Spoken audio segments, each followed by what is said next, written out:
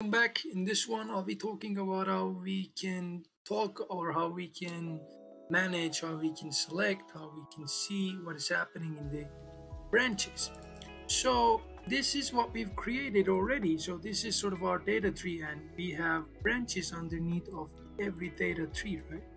And how the branches are defined. The branches are defined here, as you see underneath, like 0, 0, 1, 0 is the first branch of my surface 0, which is this one, and branch 0, 0, 1 or list 0, 0, 1 is the second point list of my first surface, third one, and then the first one of the second surface, second one of the second surface, and so on and so forth.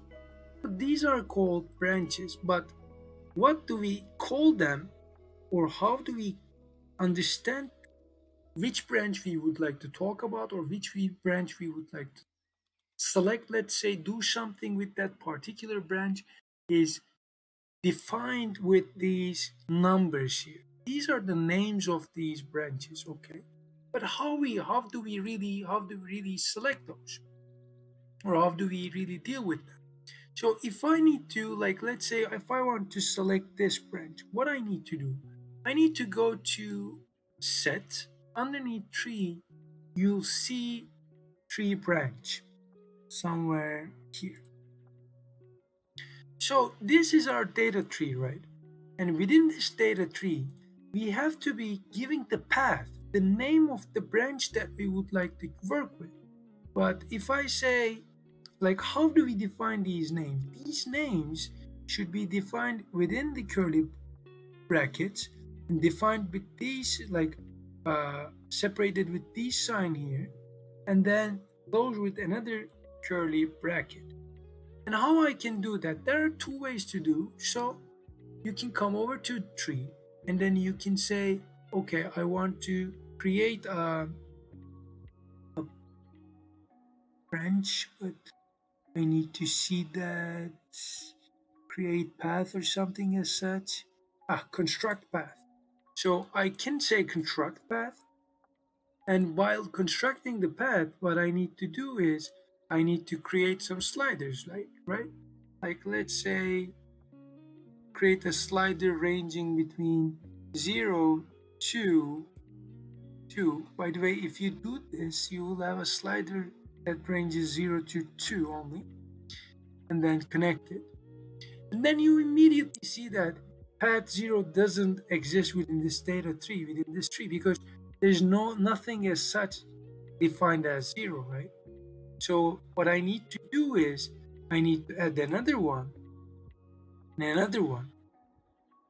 And then what I'll be seeing as an output of this branch is the selection of my 4 points. Remember, this is my branch, right?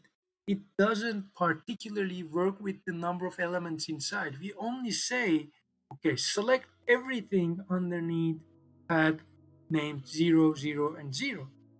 And if I change this to 1, you see, it doesn't change anything, because our first starting value, and then it will give us a flag, it always has this 0. So whatever you change this, unless it's 0, it doesn't work. But if I select this, I don't know, let's put some spheres to highlight this a bit further, okay? We can say 150. Okay, it's too big, but it will make the point. So if I select this time and make it 1, you see it changes the path name, changes the surface, because 0, all these zeros are not making any change because they are there, but they're not changing anything. But the next line or next column in that row, in that path name, indicates the surface. So surface 0 and surface 1. And if I select 2, there won't be any 2, it will select nothing.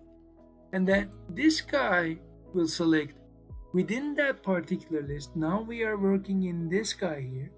the third column in that path name.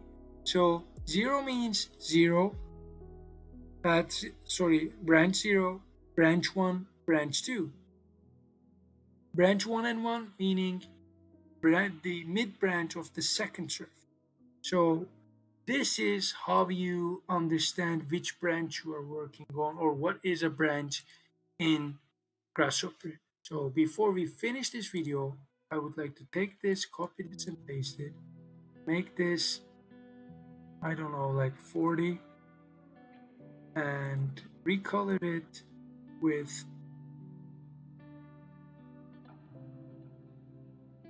this color, and then type branch.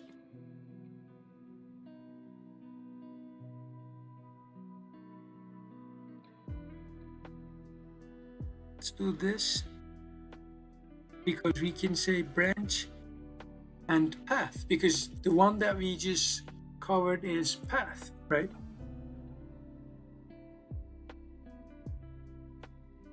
Branch and path. Too big. Branch and path, and making this smaller. So this is what we have for this video, and in the next video I'll be mainly talking about how we can access these items within those lists with the same logic.